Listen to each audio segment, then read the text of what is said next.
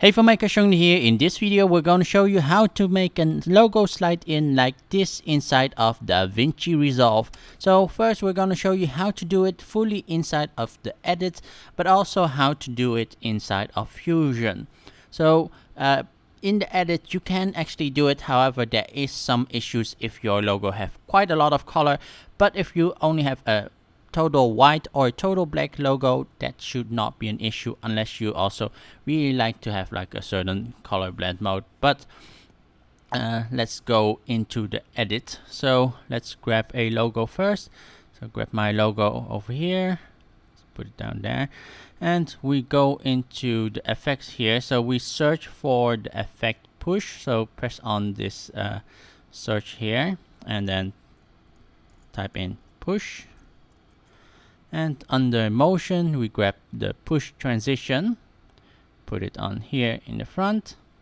So if we play this, we see it push in from the left, however we don't want that. So press on this section and we get a lot of the options here, parameters that we can change. So first thing, we want it to come from the bottom. So here you can basically choose from which direction you want it to move. So we want it to push up. And another effect that we want to change is the ease. Normally it's set to none, so we change this to ease out. Also here we can change the duration of the transition, however 25 for me is okay. So now let's play this. So it now nicely slowly moves or ease out. However, we don't want it to come all the way from the bottom. We want it to just slightly come out under it from an invisible wall. However, to do that, we can't really just directly crop it, because if we crop it, we just crop the logo, and it doesn't really do anything because it will move with the push transition.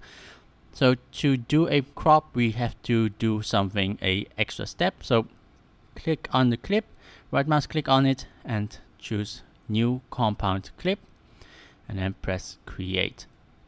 So now it's basically a clip inside of a clip, and now we can choose or do a crop. So we crop from the bottom here and just slightly, not cropping it, so it's just crop, it's under there.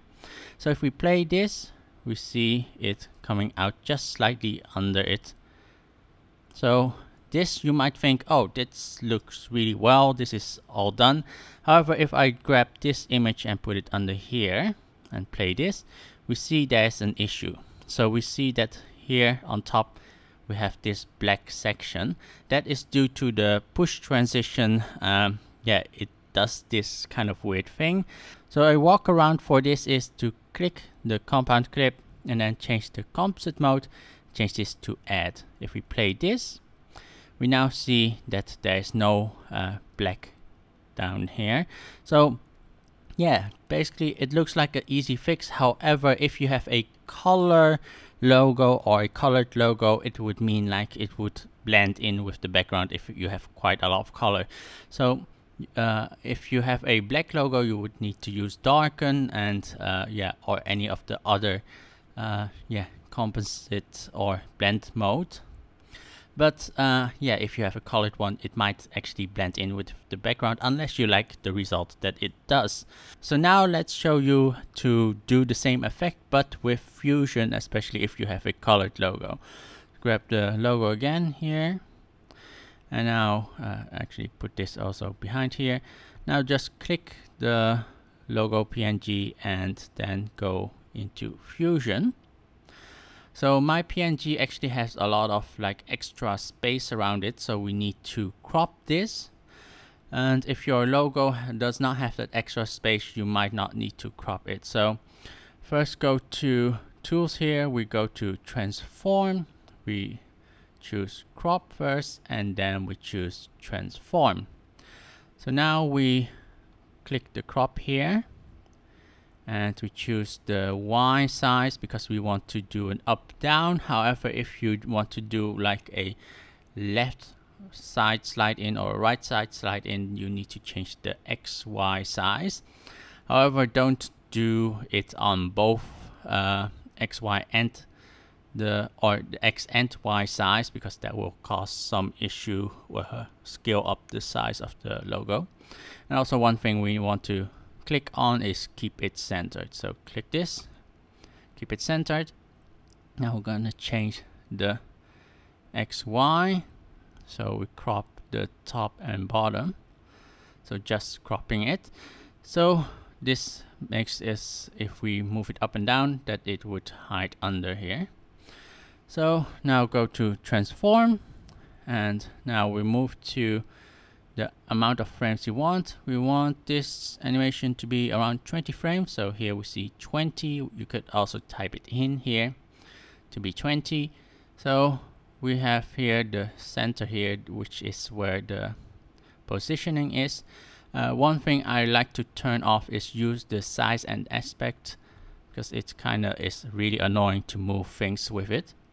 So now press this button here, or this keyframe, to turn on a keyframe.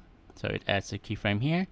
Now move the timeline to the front over here, and we move by dragging this Y down, just so the logo is slightly out of frame. So now we have that the two keyframes made. So when we play this, you can see it moving up. However, we see there's no ease in, ease out. So click this over here, and we drag this to add a nice ease in or ease out. So now when we play this, we have a nice ease out that it actually slows down at the end. So if we now go back into the edit and play this, we have now the effect inside of the edit now, and this is how you do the slide in effect inside of Fusion. Hope you found this a very useful tutorial. If you have any questions or any other tutorials you want me to teach you inside of Davinci Resolve, please comment it here below. And if you want to see more videos like this, make sure to hit that subscribe button here below. Thank you guys for watching, and I hope you stay safe out there, and CD out.